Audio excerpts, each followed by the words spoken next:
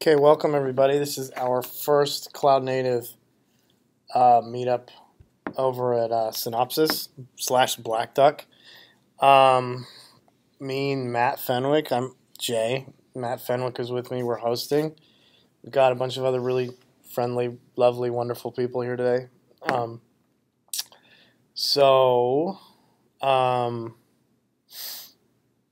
We're hiring, by the way. So if you guys know anybody who's looking for a job, we're looking for Docker Kubernetes people. You have left us.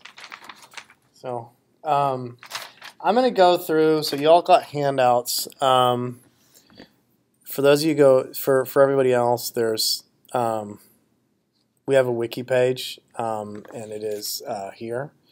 It is github.com/blackducksoftware/OpsSight/wiki/preceptor meetup.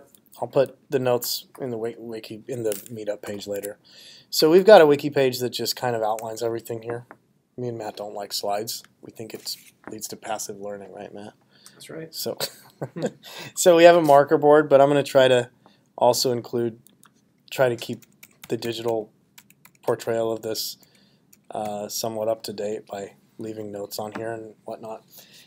So we're going to talk about threat modeling. We're going to talk about this product called the OpsSight connector, an open source product called Preceptor that's based on.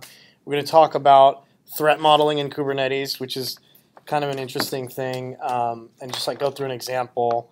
Talk about the download API, what happens, how you can compromise secrets, clarify some things about base 64 that I see a lot of people making mistakes with. And then we're going to sort of look at this little simulator thing of mine that just kind of gives you a visual way of estimating and depicting the amount of vulnerabilities you have in your cluster at any given time.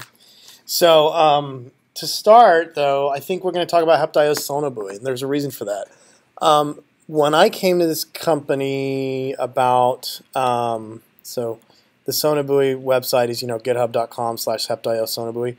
When I came here about a year and a half ago, I had come from Red Hat, and a good friend of mine, Tim St. Clair, was on my team. He was our team lead, and we all used to work on the Kubernetes end-to-end test together. And he went over to HepDIO, and he built this tool called Sonobuoy, which I absolutely love. And what Sonobuoy does is it allows you to give you a baseline for functionality in your cluster. So what does this have to do with security? So, I'll just pose the question to you guys. Barriers to adopting security. Does anybody want to throw one out? Developers doing things in a secure way. What's the hardest thing about getting a developer to do things in a secure way? They don't like to be told what to do. They don't like to be told what to do. And what else? Want to move fast. They don't have time. Don't have time, right? Yeah. So it's not time. So and so why does it cost time? The reason it costs time is because you have no idea when you secure something whether or not you've broken it. So there's a time investment. There's a risk there. There's a risk that nobody talks about in securing your systems, right? So which is that you broke it. Kubernetes clusters are very complicated, right? You're doing all sorts of you've got NSNers going on. You're every time you talk, you're accessing everything through a proxy, and there's a load balancer in front of the proxy, and then there's you've got a virtual network, and the virtual network sitting on top of a host, and then you've got well, not anymore, but you used to have kube proxies running on every node. You've got firewall IP tables rules that are being opened up and changed on every node every time you create a new service. There's all sorts of ridiculous, crazy things that people do in Kubernetes clusters. So securing a Kubernetes cluster is really, really dangerous, right? Because you have no idea what you're going to break. It's not like you just open up this one port and you're done, or you close a port and you're done, right? It's a very dynamic environment. So the end-to-end tests are a really cool thing. Kubernetes has there's a conformance initiative. Okay, and so anybody that's running a Kubernetes cluster should know about this. When you say Kubernetes, there's only one definition of that word, and that is something that passes all the conformance tests. Okay, so there's 50, 60, 70 of these. I don't even remember anymore. But the good thing is you don't need to remember anymore because of Sonobuoy. So Sonobuoy takes those conformance tests that you can run against any Kubernetes cluster. So for example, Red Hat, when they ship OpenShift, they run the Kubernetes tests against it. Any Kubernetes provider would do this. When you run those tests, they give you these reports. And what Sonobuoy is it's a tool that allows you to sort of like do this, and it's like really easy, right? So you go to, and this is also a brilliant way to install a Kubernetes application. So for those of you that are wondering, how am I going to ship kube applications to my people, to my customers? This is really interesting. So what they do is I go to scanner.heptio.com, okay, and I say scan my cluster, right? And as soon as I do that, it creates this thing with a little hash in it, right? Where's my hash? It's like, it creates this guy, right? So then I just grab this YAML, okay? And I've got a cluster that I've set up here for this demo. So I copied it. It's in my terminal. Go over here, and so I can do kubectl get nodes. You can see my cluster. Okay. Okay, there we go. So I got a big cluster here, right? And so, I can do sonobuoy.yaml, 2.yaml, right, whatever. All right, here we go.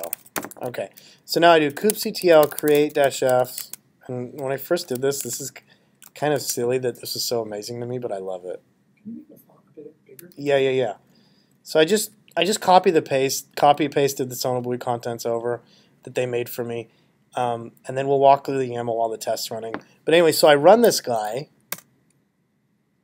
okay, and it's going to schedule all these pods, okay? And that's okay. Don't worry about the errors at the end. It's just that those role bindings already existed before because I've run this before on this cluster. And so once this starts running, see? Like I didn't do anything. So this is really cool. So as soon as I created all these pods, right? kubectl get ns. As soon as I created all these pods, it created the Heptio stuff. It's running now, and it's in the Heptio Sonobuoy namespace. 26 seconds, you can see. And what this guy did is it went off and updated this web page. So it sent the little token somehow to this Heptio's little central nervous system, and then they're just going to display all my conformance tests. So like a year and a half, 2 years ago, like maybe even 6. I mean, I don't know how long the UI for this has been around, but I mean, it used to be you'd have to go grab these things from a Kubernetes binary, run them, parse through the tests yourself. I've had clients do this here at Blackduck, and I mean, it takes them weeks to get these tests out because you got to find out whether the cluster's broke or not before they, you don't know whose fault it is when something's broken. And so if you're shipping Kubernetes to people, this is such a powerful tool. The E2E test, the conformance movement in general, it's a great upstream thing to be involved with, especially like if you're a network provider, if you're whatever, you know what I mean? You could tell people that, okay, once you put this hardware in, run these conformance tests, send us the results. They give you really granular results. So this is great. This is your baseline. So now when you go and you put some weird software security library on your cluster, you can very easily confirm that your cluster works properly by running these tests. And you'll see them later on. I'll show them to you guys. So whatever the results on this is a GKE cluster. So let's move over to like. Checking the cluster's security, right? Not your application. So this is just verifying the conformance of your cluster to the Kubernetes specification, right? Because ultimately Kubernetes is what? It's an API, right? It's just an API. I mean, at the end of the day, it defines an API, it defines how these components interact with each other, and it defines the canonical implementation of that, right? You can swap the storage out, swap the VXLAN out, swap the container runtime out. When you change those things, does it still work? That's what the conformance tests tell you. And there's hundreds of end-to-end tests in Kubernetes. The conformance test is a artisanally crafted like subset of them. So so I like this. Anyways, so now like once you know that your cluster, whether it works or not, now we can start talking about why you want to know whether it's secure, what a threat model is for Kubernetes cluster. So I'm not a threat modeling expert. I'm not a security expert. What we're going to go through is just like one or two examples of like when we talk about a model for a threat model for Kubernetes, what we're interested in. So there's a few different ways you could compromise a Kubernetes cluster, right? So you can have a malicious person on the outside, right? So you could have somebody on the outside who's coming in from the outside and who is going to break into your API server, break into etcd. Are we all familiar with the basic architecture of Kubernetes here? Roughly, yeah, etcd, API server, controller manager, all that. Yeah, so they can get into etcd. If they get into etcd, they can steal static information. They can steal security information. They can know what containers you're running, stuff like that. There's malicious containers. You know, you could actually have a container that was intentionally built to do something bad, right? Exfiltrate. Is that a word? I don't know. Yeah, exfiltrate. Yeah, you're right. Etsy. Just to run Bitcoin mining. Yeah, somebody could Bitcoin it, right? So that's where the Istio stuff gets interesting, right? Because some stuff you can't necessarily figure out from the inside, but you could figure it out from the outside, looking at who's talking to who and how often. There's the whole compromising container is the most interesting one to us here because of what we work on. But like, you know, you may have vulnerabilities in the code that's running in your cluster, and if there's a way to exploit that, you could be in big trouble, right? And so why would you be in big trouble? Why is it maybe even more dangerous in some ways, depending on how you look at things, than being in a VM, right? So Kubernetes unifies everything, right? You're running all your applications now in the same place, in the same virtual place at least. So as an example, everybody's familiar with the whole struts thing, right? So, you know, you could put a token into a header, and then you can get into a container, get into a cluster and start doing stuff, get into a VM and start doing stuff. You do the same thing at the container level. But in a Kubernetes cluster, it's kind of interesting because once you get into a container, you can start fishing around for stuff, right? You can look for secrets. You can look for environment variables, right? So as you guys know, if I go into one of my containers, kubectl get pods -n, here's one, right? If I do kubectl, exec -t-i cfssl -n, right? And I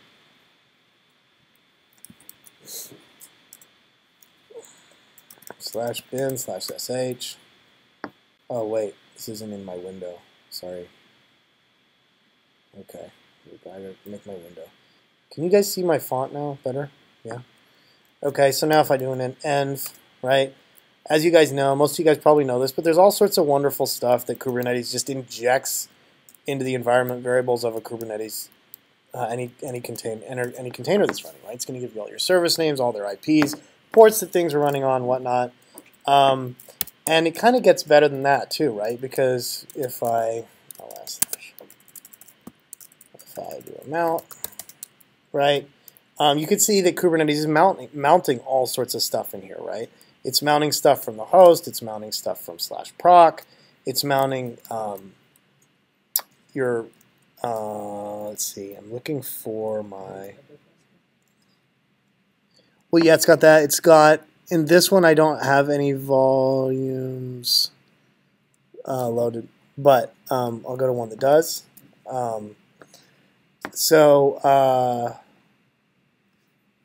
Oh yeah, no, I do. I'm sorry. Yeah, I've got my resolve.conf. I've got my my Etsy hostname. I've got all that mounted in here, right? So I can get all this metadata that's kind of already sitting around in my cluster. I can get at that from inside of my container, right? So in addition to that, in Kubernetes, you can also there's also this concept of secrets, right? So if I go on a given cluster, kubectl get secrets -- all namespaces, right? I may have lots and lots of secrets floating around, right? And so as soon as I have all these, a lot of these get injected, right? These service accounts, right? These get injected into your Kubernetes cluster, and now those can possibly get access once you're inside of a container. And has anybody used the downward API for Kubernetes? Yeah? Okay. So as you know, with the downward API, right, if somebody's mounting metadata about the host into the cluster, right, you get into one of the containers, now you can see where your host is. If you can see where the host is, you can start fishing around there and start doing strange things, right? So the downward API is another really cool thing. You can get just a list of stuff you can do with it. You know, you get your node name, your host IP, you can get your pod's IP in there, you can get labels about things, you can get service account names, all sorts of other stuff. So you could see how a hacker person, I'm not a hacker person, but you could see how a hacker person could start to reverse engineer a pretty thorough model of how your Kubernetes cluster might be architected if they can get into a few containers. Okay, and so also note that you can access services that aren't exposed, right? So for example, if I do kubectl get nodes, right? This is a GKE cluster, and I do kubectl get services, all namespaces, right? Okay, so like I can see, you know, there's stuff on here like this, 30582, right? So that port, right there, right? If I go ahead and get nodes again, right, I can curl that guy, right? So there's a port here. I may have not thought that I exposed it, but, whoa, what did I just do? Attach. Yeah, here we go. So yeah, I can go. Oh, I have to be in my Kubernetes cluster to do this. So let's see. If I go in here and I go to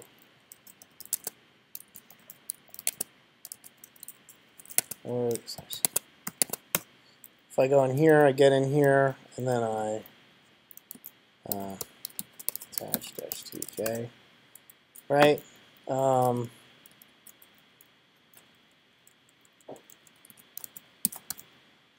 Right. I can go and I can curl stuff, right? And I can curl stuff through endpoints that I didn't really think I was exposing, right? Through ports that I didn't know I was exposing, right? So not everything's going to just go through your load balancer once you start exposing things, node ports and stuff. So it's pretty dangerous, right? Okay, so that's kind of how you model threats in a Kubernetes cluster, right? You got to think about all the resources that can be made available to you once you enter into a container or once you compromise the infrastructure components that are there, right? Maybe later on, these HeptIO tests will finish running. They can take a long time, but just quickly, I'll go through some of them, and then I'm going to show my little modeling thing, and then Matt's going to go. So where's my thing? Where's our preceptor? Yeah, this one. Okay, so I'll just walk you through now, going back to the tests we were running. Some of the tests that, you know, after looking at all that stuff that you may want to lock down and be careful about, the beautiful thing is here, you run your conformance tests, you'll know if you lock things down too much, right? SIG apps, replication controller should serve a basic image on each replica with a public image. So this is going to tell you if you can run your basic simple Docker containers, right?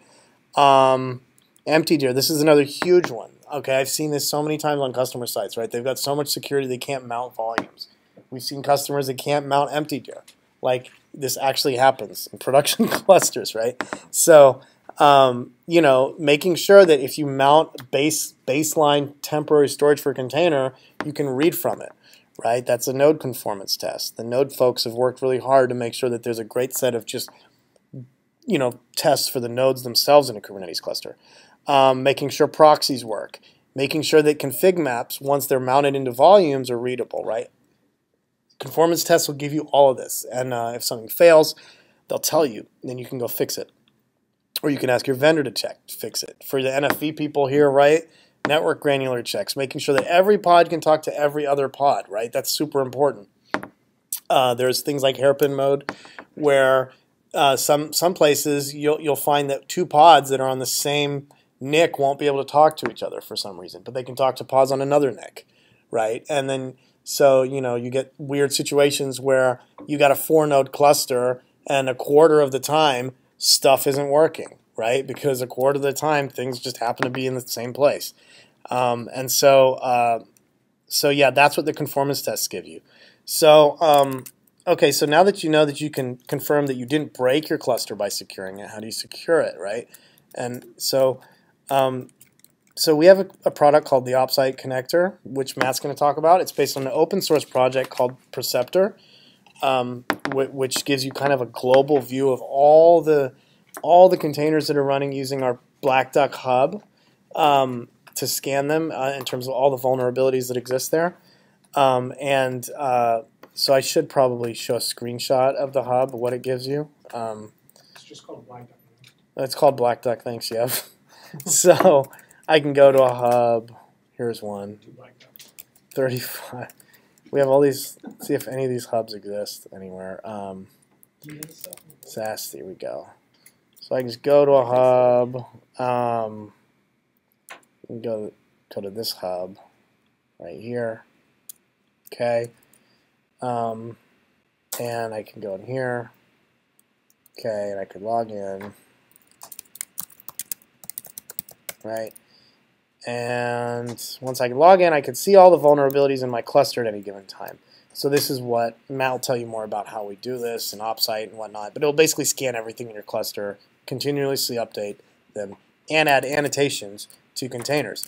So when we talk about scanning everything in a cluster, what do we mean, and what does that actually look like? So we have this tool to help. When we talk to customers about this, they don't always fully understand what we mean when we say we're scanning everything in your cluster and how important it is to do that. So we have this new tool that's out here. It's called VulnSim, and you can use this to simulate any sort of environment, any sort of actions that are going on in a Kubernetes cluster. And what it does is it generates like synthetic events from like a normal distribution, assuming that a third of all containers have a vulnerability in them.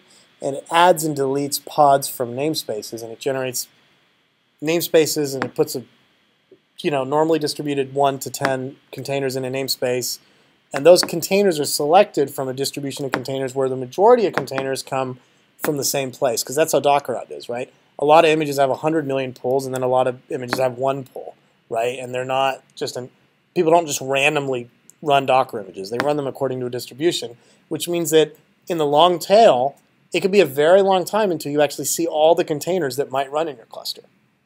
Okay, so let's see if this works. So it looks something like this once you start visualizing this. So this is a thing called Term UI. It's a terminal GUI thing. It's like this really nerdy way of building user interfaces in Go. And so what we do is we run this simulator. It generates thousands and thousands of events, and it simulates a situation where you have 100 users, and users, have a 90% probability every minute of changing something in the cluster, either deleting or adding an app. And then so what you get when you actually start, and then it simulates you actually trying to scan all this, and this is what your life looks like, right? You start scanning it on day one, you only have 400 vulnerabilities. Then you have 8,000. This number keeps going up, right? And then eventually, these are the amount of vulnerabilities you have that you don't know about yet, right? And eventually, that number starts to go down and it tails off, right? But it can take a long time for you to sample all the images in your cluster and see everything, right?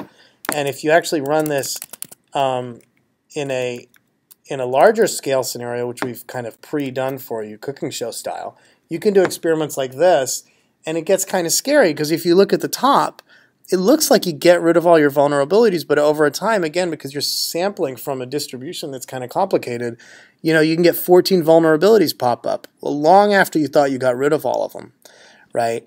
And so having higher throughput of scanning, being able to scan hundreds of containers in a day is super important if you want to really secure your cluster.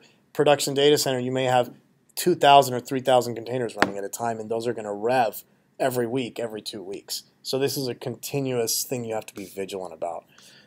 So that's that. It's called VulnSim. You can play with it to generate different kinds of profiles of events that happen in a cluster, simulate different. Scanning the image, or are you scanning the running container? You scan the image. So Matt will actually talk about that with preceptor now. That's pretty much, I think, but that's a good question. Matt's going to go through that. Can you get started, or? Yeah, I think so. I need to look at my thing and make sure I talked about everything. Yeah, that's it. It's your turn. And I just want to see if the heptile thing came through. I'm going to pull up the slides on your computer. Okay. Yeah. Because it's just not going to work on the whiteboard. Yeah. Pull up the slides. That's fine. So, okay, hopefully at the end of the talk we'll be able to see the conformance test. Now Matt's going to talk about the solution of this problem. Oh, yeah, absolutely. So let's see. Whoa, where did your window go?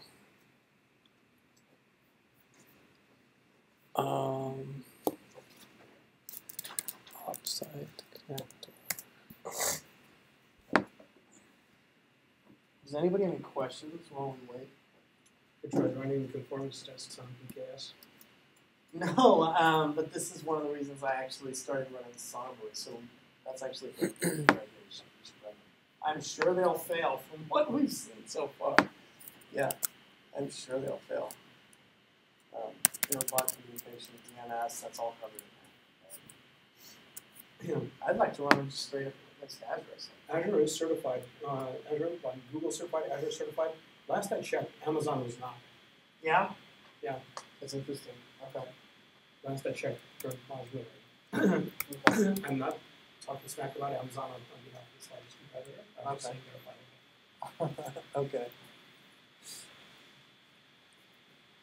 Do we have any other questions about the J stuff? Yeah. All right, cool. So I wanted to give you all a chalk talk because I really like drawing on the board and stuff, but it's just too hard to read. So I'm just going to kind of show you some slides from the talk that I gave recently. And just kind of, So feel free to interrupt me with questions and stuff like that if I'm not explaining stuff. Okay, so OpsSight, which Jay was just talking about, the idea behind OpsSight is that we help you to keep your cluster secure. The way that we currently do that is we scan all the images that we can find running in your cluster. And then we scan those using Blackduck or the hub or whatever it's called. And based on the stuff that Blackduck finds in there, we report vulnerabilities. So we only look at the static images, back to your question. We don't look at the containers themselves. So if you have something going on in your container, like vulnerable files get created after the container starts running, we're not going to see something like that because we're just looking at static images. If you're running Bitcoin or something like that, we may or may not be able to actually notice that because we're looking at the static images. If you have other exploits in there like buffer overruns and things, we're not going to see that kind of stuff. But what Blackduck does is it looks at the files that it sees in an image and it matches that to some KB, and then it tells you, oh, okay, you have several open source components. So like if it finds evidence of Apache struts or something in the image, then it would report that to you in the results and say, there's a good chance you have vulnerabilities coming from, say, Apache struts or something like that. We're not really too concerned with that on the OpsSight side. We really look more at the cloud native part, which is you install OpsSight in a cluster, and then we'll find all the images and scan them for you and give you the scan results. So the way that OpsSight works is we have several pods, and those have different responsibilities. I'll go into those. If you're not familiar with a pod in Kubernetes, it's how you can group containers into a single logical unit. And kind of everything in Kubernetes is based on that concept of pods. So whenever you want to run a program, you spin up a pod that has one or more containers in it. Obviously, a container is a running image. So we have 3 basic pods for OpsSight. The first one is preceptor, and that's a transformer's name. I don't know if anybody here likes transformers, but Preceptor was the guy who diagnosed the death of Optimus Prime in the 1986 movie. And Preceptor is the model, it's like the brain, it's the heart, it's the memory, it's all that kind of stuff for OpsSight. It makes all the decisions, it stores our data, it does all the hard stuff. Then we have Perceiver, and perceivers are different components that are platform specific. So when we run on Kubernetes, we have what we call a pod perceiver. When we run on OpenShift, we also use the Kubernetes perceiver, but then we run an additional one called image perceiver. And those things are responsible for actually finding what's running. So perceiver can talk to the Kubernetes API server, and it can get a list of all the pods that are currently running in Kubernetes. Set up a watch, and whenever a new pod gets scheduled, the perceiver will see that, and then it will dig through the information that the Kubernetes API server gives us and actually find the Docker images that are being run by those pods. Same thing for the OpenShift perceiver, except that deals with image streams, which are a concept that aren't really present in Kubernetes. I don't really know a whole lot about image streams, but the important thing for the perceivers is they're supposed to find what's running so that we know what we actually have to scan with Blackduck. You could think of running a perceiver on something like Docker Compose or Docker Swarm. It might be a lot simpler than Kubernetes or OpenShift. As long as it finds everything that's running, then you're good. So that's the first two pods that we have. We have the perceivers to talk to the platform, preceptor to be the heart and soul and brains and all kind of stuff. And then we have our unit, our last pod is for scanning. And it actually runs a Java program that scans the Docker image and uploads all those results to the Blackduck Hub. So the first thing it needs to do is it needs to be able to get a tar file of a Docker image. And the way that it does that is it uses a container that we call image facade. It talks to the Docker daemon and basically does like a Docker save to get a tar file. And then the second thing is it runs our Java scanner against that tar file. And the reason we have it split up into two containers is because, like, unfortunately, to talk to Docker, you need to have a root access for your container. And that's kind of, you know, like, it's definitely a place that could be exploited. You know, you have a container that has root access, that a lot of bad things can happen there. So by splitting the separate container, we can replace that with another implementation of the image facade that maybe doesn't require root access. So we played around with that a little bit. All right, I'm just kind of giving you guys a monologue. I don't want to bore anybody here. Can you please interrupt me with some questions or something like that? Yeah, perfect. Yeah, so that image facade thing you were talking about to kind of control root access for the container. Yeah. I wasn't sure about like what the final disposition of that is. So I understand there's a security vulnerability if a container needs access to the root daemon. I mean the daemon running on the node. Right. How did you actually secure that relationship? Well, how do we secure that relationship? I mean, the real problem is if you have a container get compromised, it's obviously not great, but it's also not necessarily the end of the world. But if you have a container with root privileges get compromised, then it's really bad. But you still have a root container there. The image facade is root. Right. So exactly. instead of having one container with root, you have one which isn't and one which is. So it's still the same. Yeah. So the difference there is that this is something that can be swapped out. So if you're comfortable with running a container that has root privileges, you just use the default image facade. If you're not, then you can run something else there. There's a really simple interface for that to implement. And so it's a trade-off. You know, we can't say one or the other is better. The advantage of doing the default one is that it's very easy for it to get up and running. The disadvantage It's convenient and not secure. The disadvantage is if you don't talk to Docker, you need some other way to get images. Right. So what is the other way? Well, there's lots of other ways. One way is it could just copy files from somewhere else. Like you could have the static file somewhere else. You could have some Docker registry somewhere else that it talks to. Yeah, we have actually a separate, we did it for a hack day, right. Image facade implementation that does containers. But, you know, the majority of the content is already in the image, and most people don't even scan that. So it's just a matter of getting started, right? I mean, scanning the image is going to give you tons of vulnerabilities that you probably didn't even know you had running. And whatever's in your container is maybe possibly going to give you more vulnerabilities. But trust me, I mean, if you're like anybody else out there, you've got plenty of vulnerabilities in your images. You know, if you're just run the JVM. You know what I mean? You got plenty of stuff to look at. Pick anything on Maven Central, you know, and that'll keep your hands full for a few months just fixing that stuff. Yeah. But yeah, we've got alternate image facade implementations. And that's a great question, and you know, like that's why what I really like about Preceptor is that it's the open source upstream thing. So it's more of a toolkit. We have implementations for all these different containers, but we would be more than happy to work with people to, if you don't want an image facade, we would help you build one. If you don't want a privileged one, we would help you build a different implementation or something like that. We just don't have a canonical one that's not privileged. Our canonical one requires privileged access. Yeah. Something else. It really depends on what exactly the customer setup is. And we don't necessarily have an answer for that. So, trying to understand that. Yeah. So, this whole thing is your product, and this is not running inside the Kubernetes. It can run inside the Kubernetes. It can run anywhere, right? So on left is the Kubernetes. You need just access to the Kubernetes API, and you need a way to pull images from a Docker registry where the Kubernetes is pulling it from. Yeah. That's all. Yeah, I think that's fair to say. And I did not understand the root access. So this is inside your product's implementation.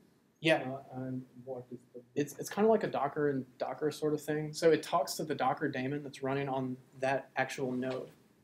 And so in order to do that, you have to give it privileged access.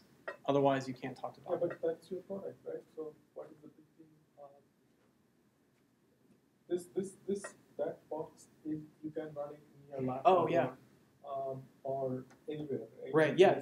Yeah. I mean, that's a fair point.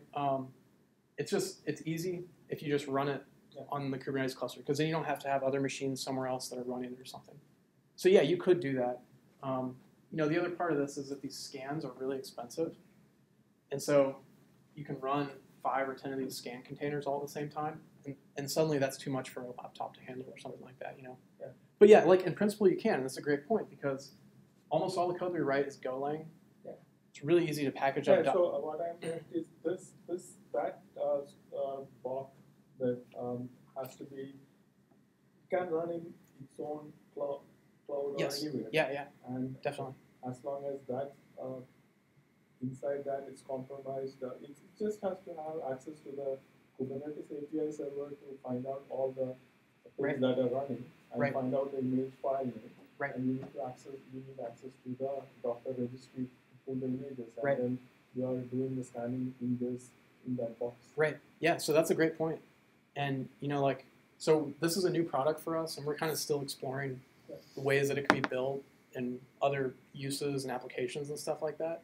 So if somebody came along and had requirements like that, and they said, okay, I have this place where I want to run it, we'd be happy to work with people to try and change things around and get it to work for that use case. It's just not one that we've run into yet. But yeah, it's a great point. Yeah, do you have another question? Yeah, it's just getting a little muddy about where the images that you're scanning are coming from.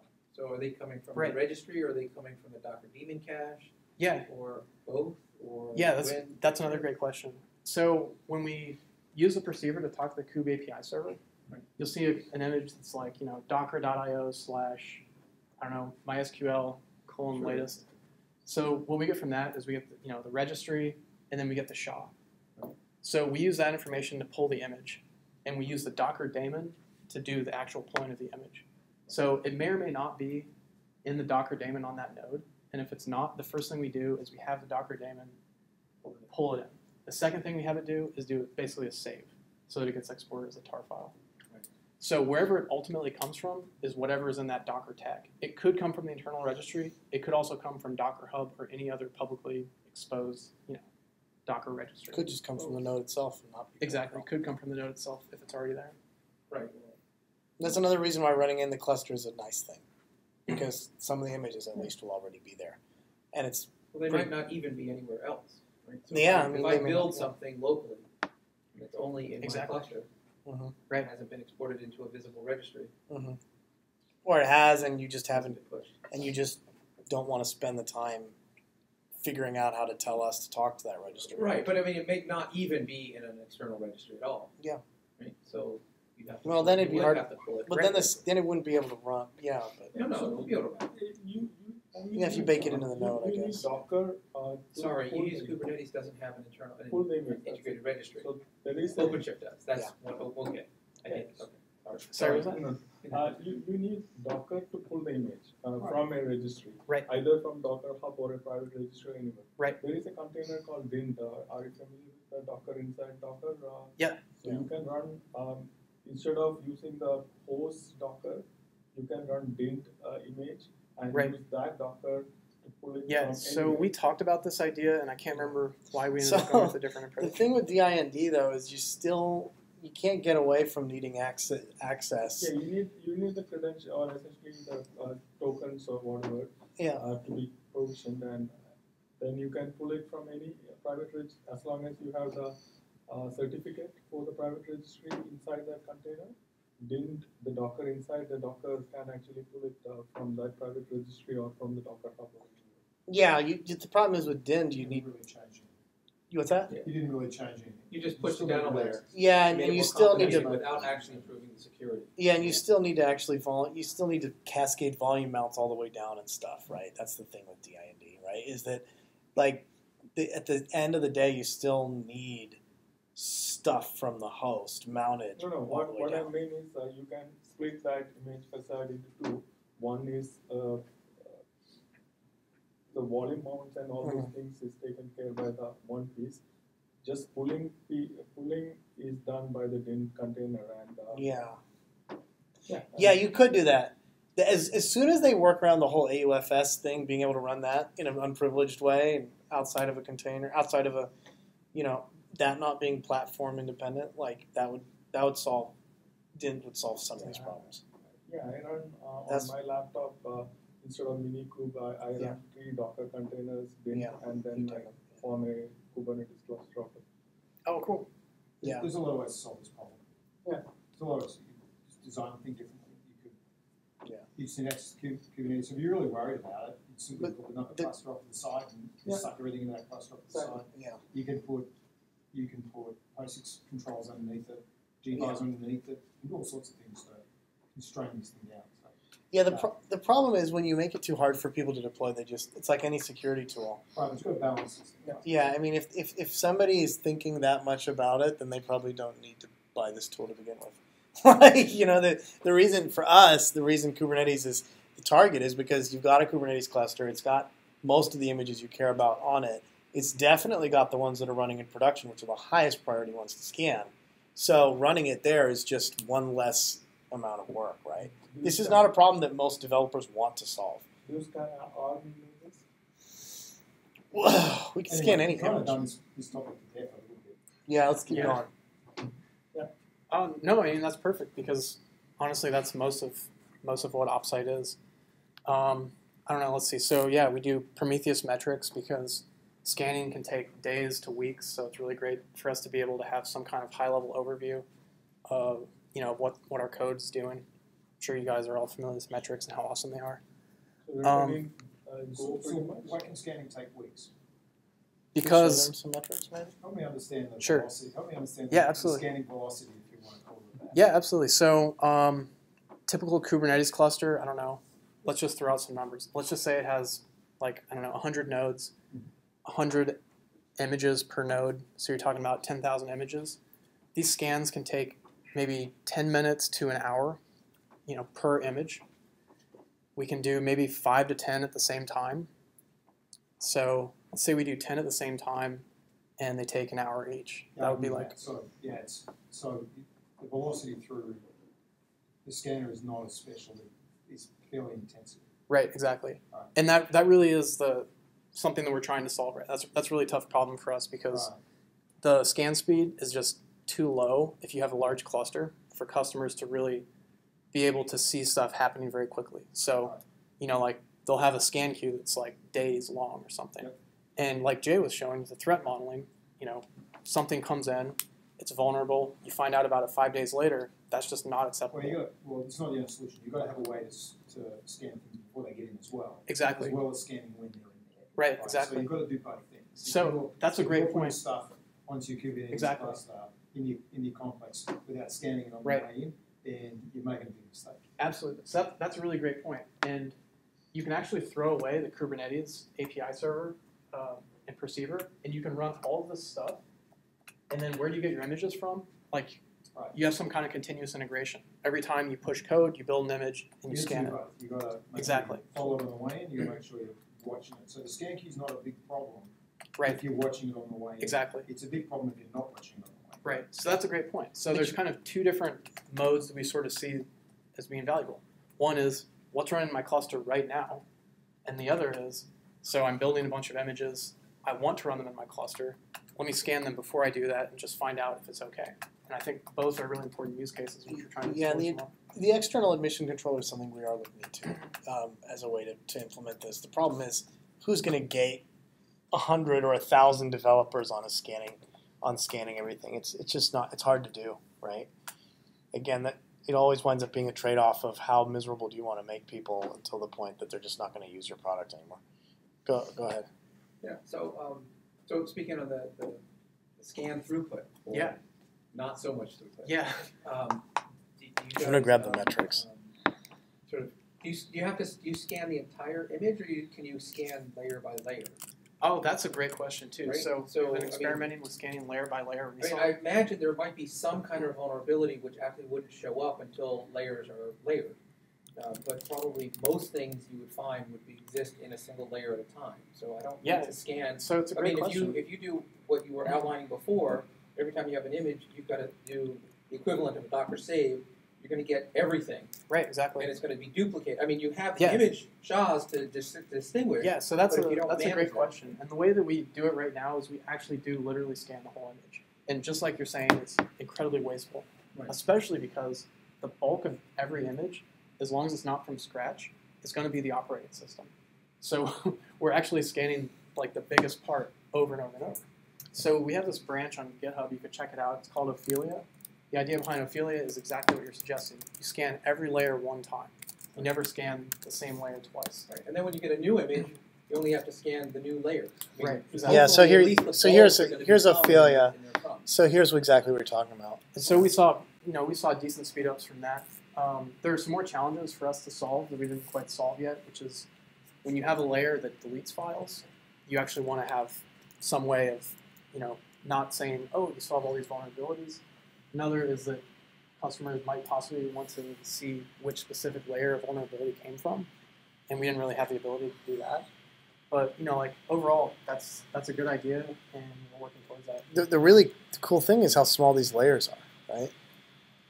Yeah, I'll read these numbers. Okay, 6 kilobytes, 62 megabytes, 1 kilobyte, 41.56 megabytes. Yeah.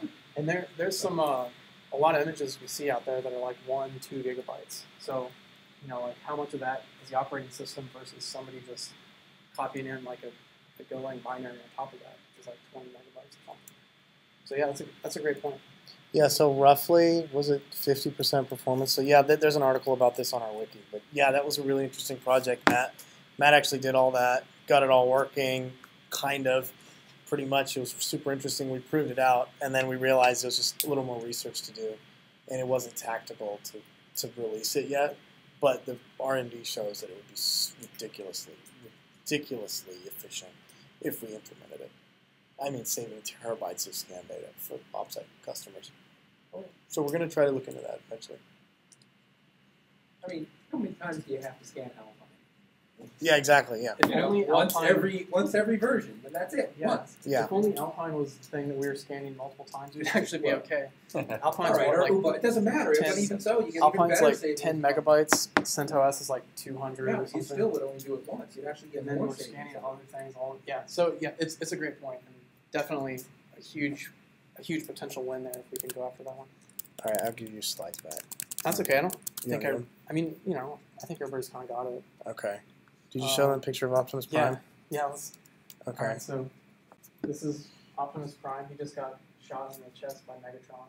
This is Preceptor up here saying, "I fear the wounds of mortal." Yeah, that's kind of important. Poor guy. So yeah, Poor that's little dude. why we call it Preceptor. He kind of sees everything that's going on. All right. Yeah. I mean, that's all. I think it's all. Yeah. That's good enough. We're good. Okay. Yep. Yeah. Do you have a screen for metrics?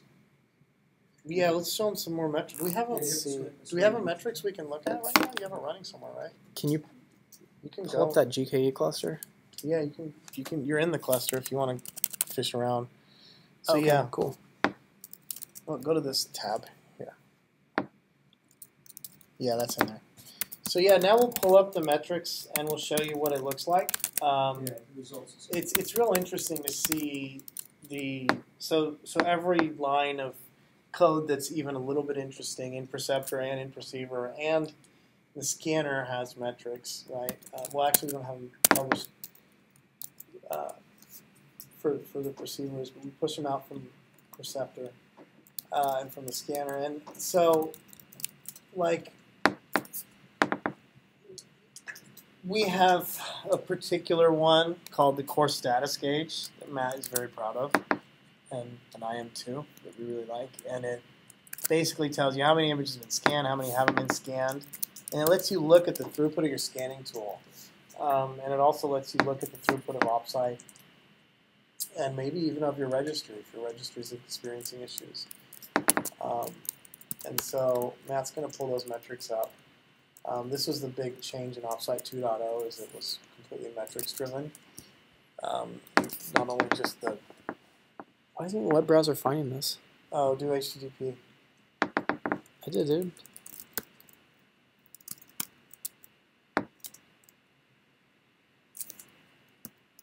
Can you curl it? Well, that's interesting. Sometimes some of them aren't up. If that's the only one, then we don't have it. But maybe we could just get it up and running, right? It's running. It's running for Yeah. sure? Oh. Yeah, you can curl it. Weird.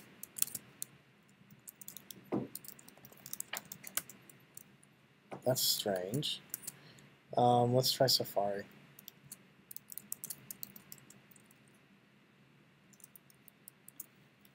Oh, no. What? It's not working. How come we can curl it, but we can't? All right, well, this is embarrassing.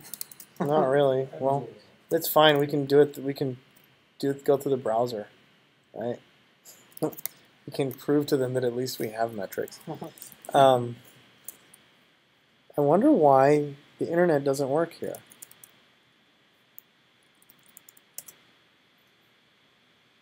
Oh, I had this problem before. The Synopsys Wi-Fi was blocking me or something like that. Oh yeah. Synopsys security. No, we can do something though. Here we can kubectl proxy it. What's the name of the service?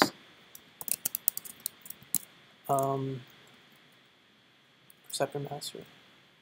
Yeah, kubectl get service. What's the namespace? Preceptor master. Dash master.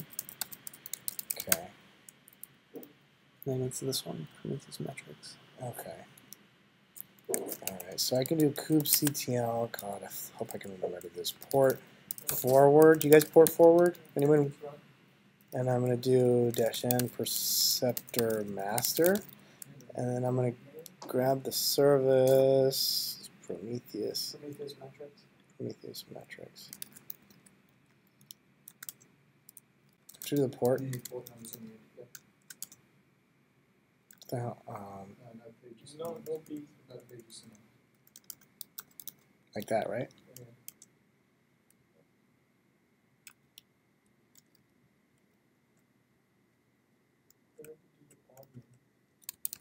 Yeah, you get the phone number. No, I didn't put the pod name in there. Oh, that's not the pod. What's the pod? I thought you do it against the service. No. No, you do it against Either the pod. do it You do it against the the pod. deployment or the pod. Do it directly against the phone. Okay, that'll work.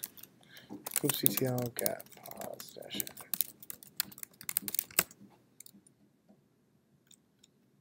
Here we go. Prometheus. Oops, yeah.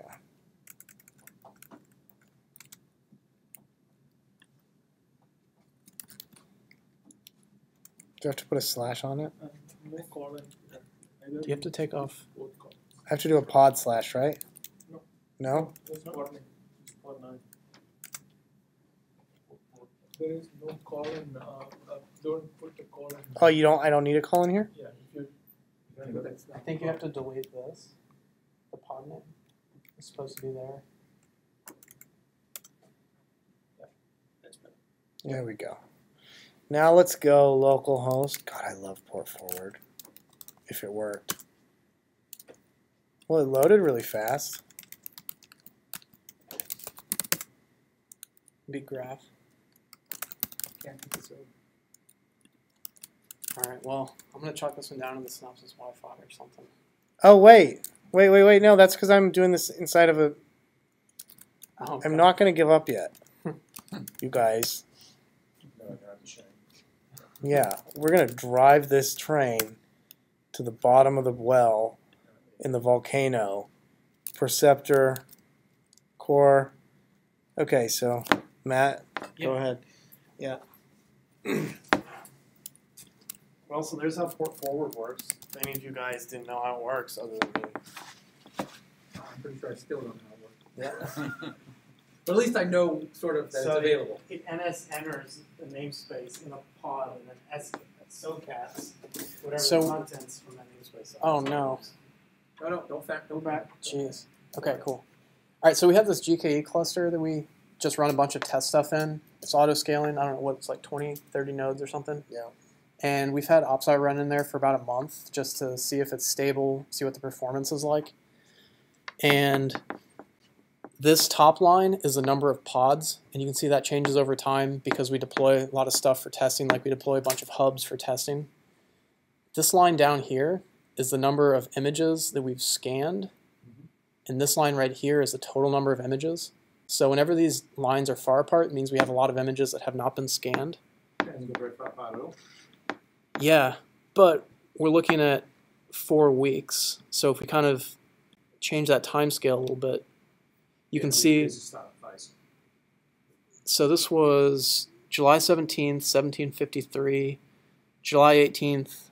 So like 12. It took us about 12 hours to catch up with the initial Through the first pass. 160 images. Yeah. To be honest, 160 is a pretty small number of images, so you could easily see it taking a lot longer. Then after that, whenever a bunch of pods got spun up with new images, it took us maybe, I don't know, an hour or something like that to kind of catch up. But overall, Yes. so then, Yeah, this is why you have to pay us for support. Open source is a lie. yeah. So then we have metrics about like, the number of violations that we see on our images.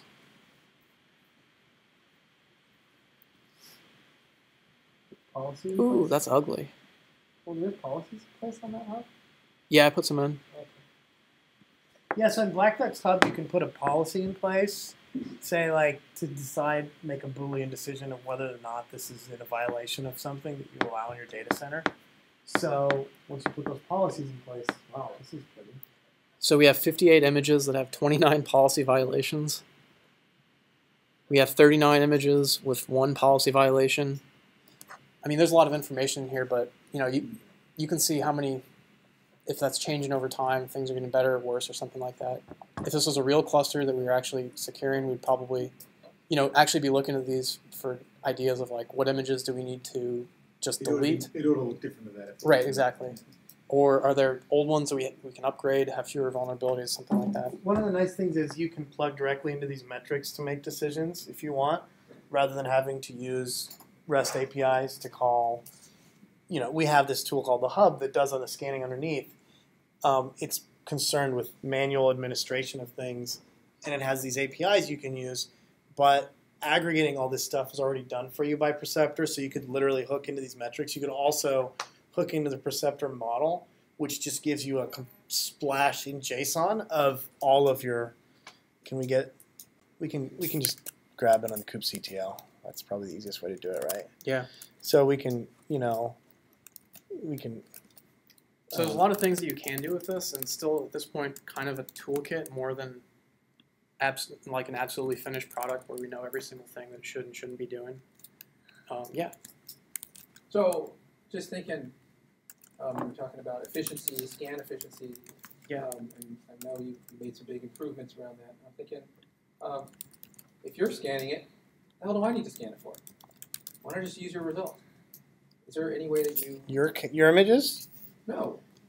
All this stuff that's in public repo, or sorry, public registry, that only needs to be scanned once.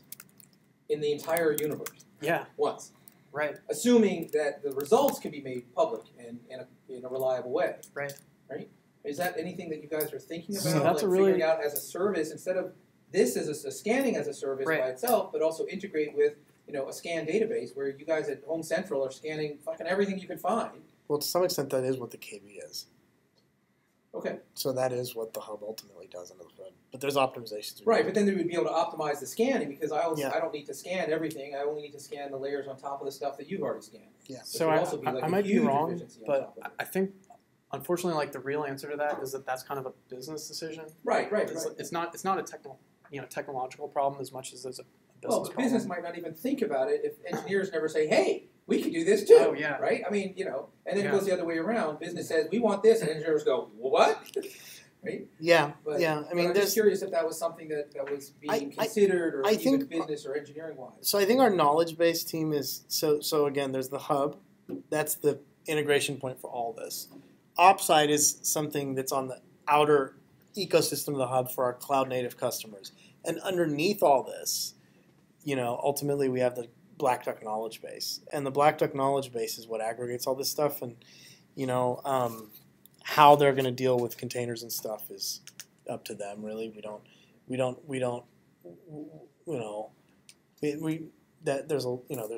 There's a lot of stuff that goes into that, and there's a lot of complexity with how you match things that that we don't fully understand. But you're right. I mean, it's definitely like the whole idea of knowing what layers are vulnerable in the public Docker hub is like super low hanging fruit, right? Yeah.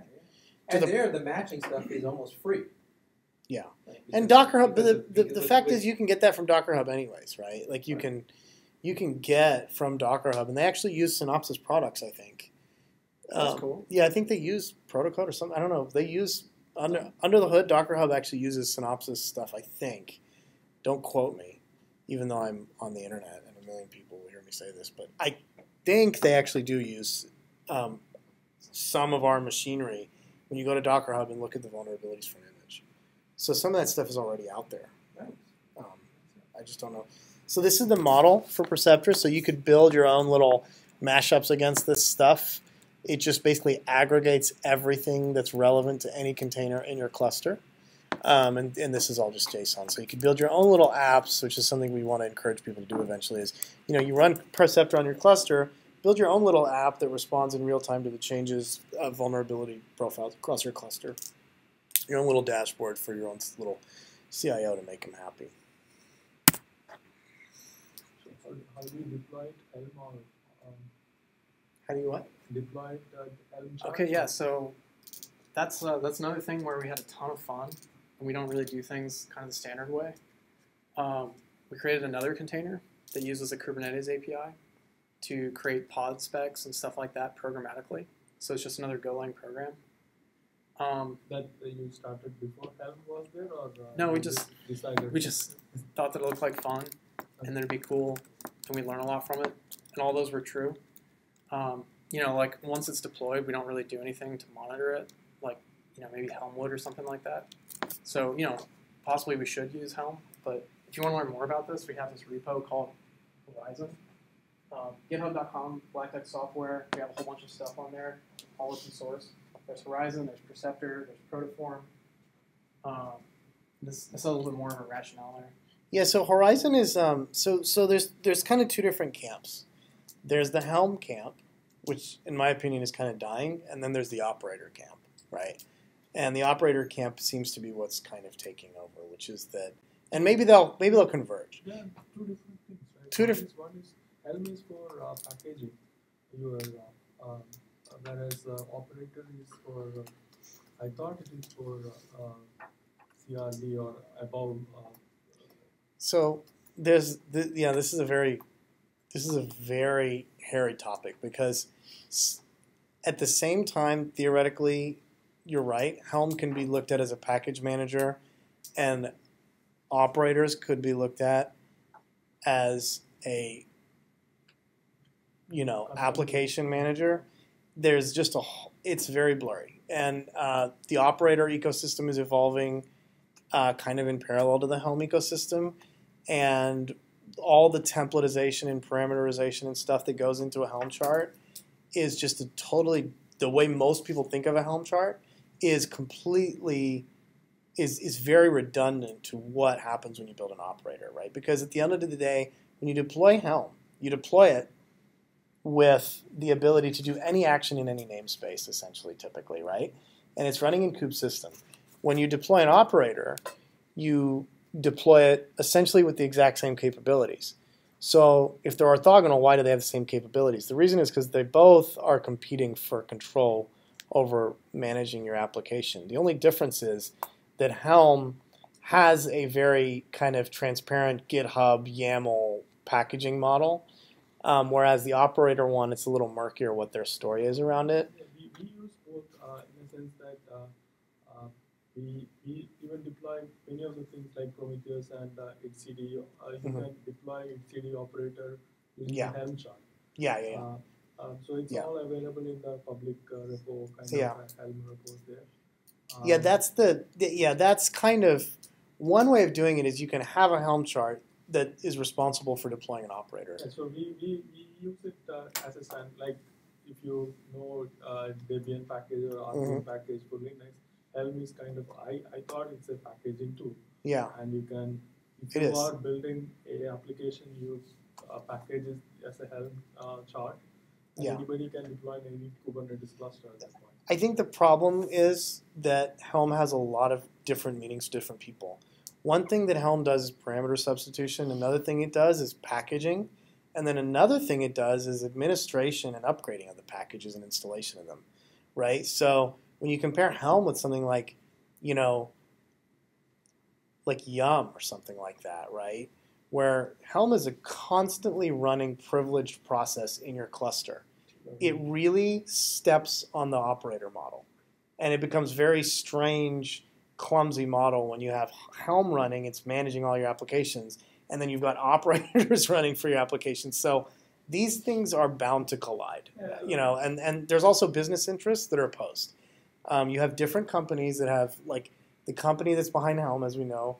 Well, we've got a representative from that company here right now today. I do not speak for the. And we have a very different company that's very, very, very fiercely behind the operator model. And so those are going to be, I think they're going to be diverging ecosystems, but it's going to be like, you can run Spring in JBoss and you can run JBoss in Spring, and they don't compete, but everybody knows that they do, right? Just the same way I can run Linux on my Mac, but it doesn't mean they're not, so there's going to be, but the point of all this is that rather than getting caught in the mess of any of that, for us, the thing that's interesting about Kubernetes is you have access, because you're running in a cloud-native environment, you have access to everything in the Kubernetes API. So our deployment, we don't ship YAML. So rather than shipping YAML, we ship something that's essentially an operator without using the operator API. I definitely take a look at many of the things. It's really interesting. First time I'm seeing your GitHub repo. Okay, cool, yeah.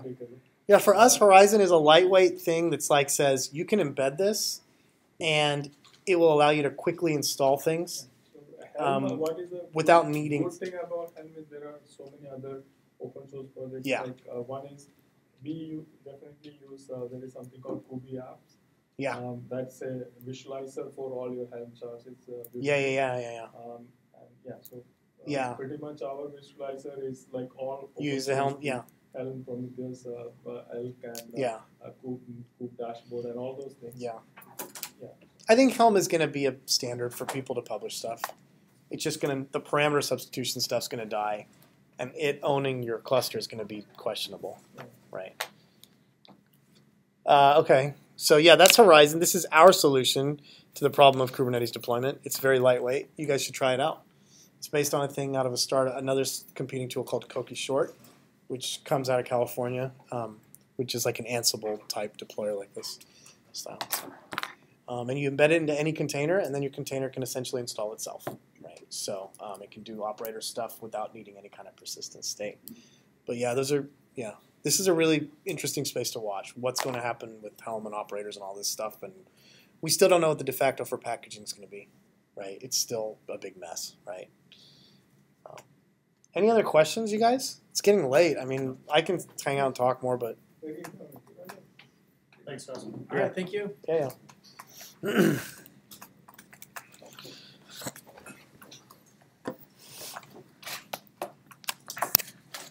Okay, so on your last slide, you said coming in the future, Yeah. more scanners. Yeah. So, Yeah. I don't really like. I told a couple people that was one of the things when I get to talking about Meetup. Okay. Down in Seriously, I really would about you or somebody, somebody. and Can I get some contact? I feel like the one thing that really resonates with people Okay.